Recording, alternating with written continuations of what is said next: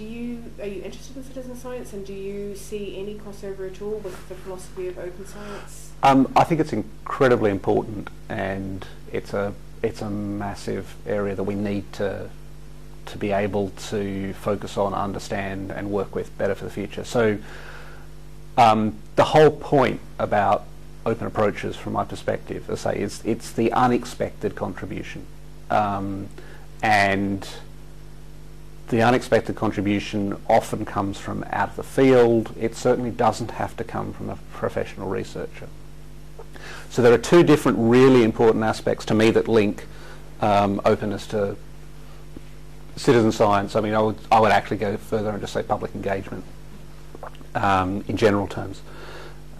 One is that open access is not just about access to the final stamped output. It's about access into the process of respecting an interested public's right to be engaged with the process of the research. And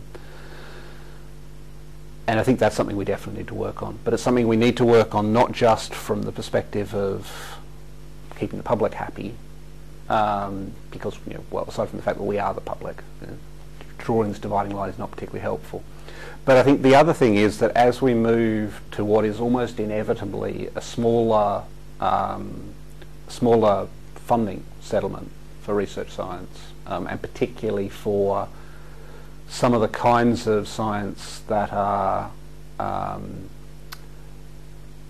large-scale data collection of a type that doesn't involve large, expensive instrumentation, then we need to engage interested people, because otherwise we're just not going to be able to do the research. And there's this incredible resource of interested people out there, or potentially interested people out there, who could contribute in a meaningful way if we gave them the opportunity, and at the same time would then become the strongest advocates for research in the community. It works for everybody. It works in both directions. So there's a whole different series of levels that this can take place at. I think there's a very strong argument in any case that we need to reconfigure to make our research process and projects completely open. We need to seriously look at reconfiguring our efforts to try and standardise and modularise the parts of the research process to the extent that we can, to the extent that it's appropriate. But an awful lot of research can now be done in parts with standardised inputs and outputs. That can make the research process itself more efficient in and of itself.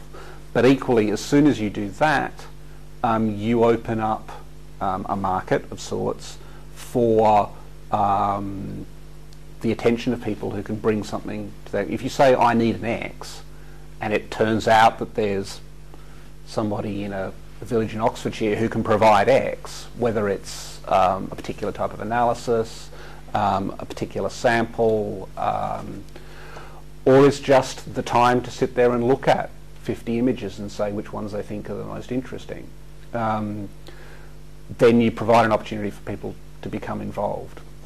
So at that level, there's a structural thing we need to think about in terms of the process of research projects. That opens us up to both private commercial contributions, which may or may not be more efficient than what we can do in-house, but it opens up a wide range of things to a much wider range of contributors.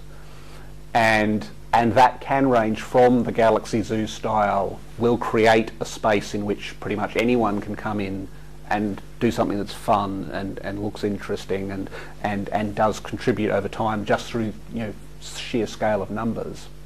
And that's a perfectly valid way of doing things.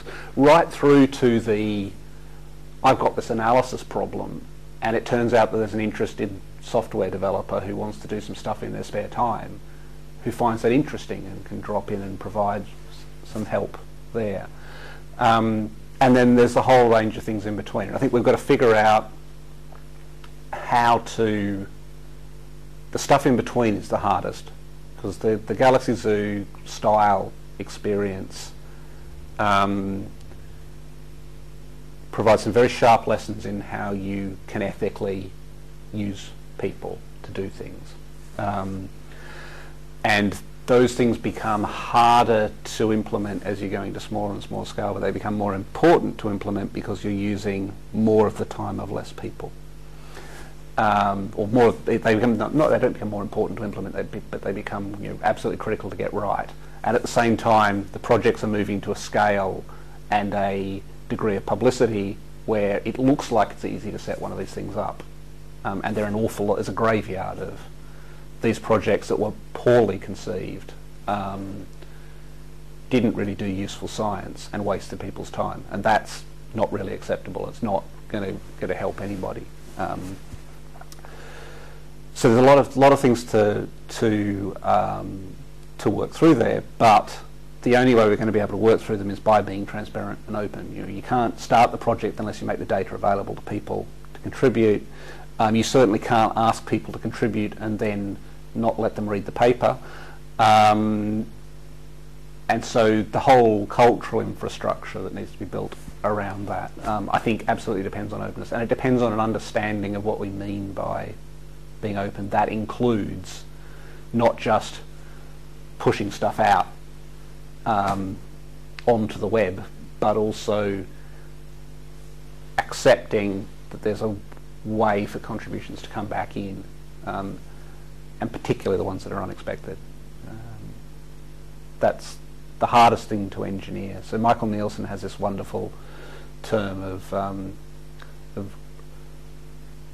redesigning the architecture for assigning expert attention.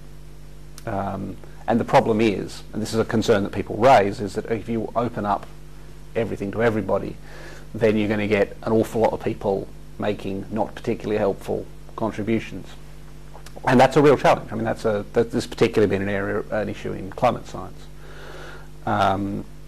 So how do you create the systems that protect the time of the experts that you're investing in with a public investment, but at the same time ensure that the valuable contributions can find their way into that system? And again, I think there's lots of lessons to be learnt there from the social web, and that actually, if we could learn the lessons, might actually solve problems on the social web as well.